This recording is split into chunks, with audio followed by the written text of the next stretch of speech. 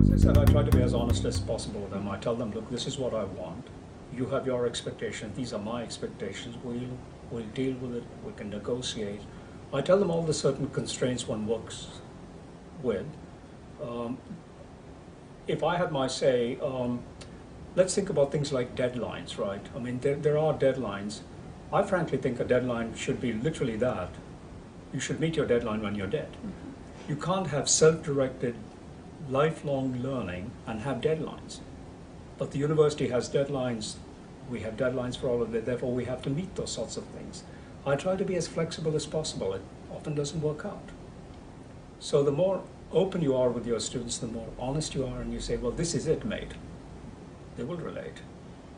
Well, if they don't relate, at least they've got a reason why they don't have to relate.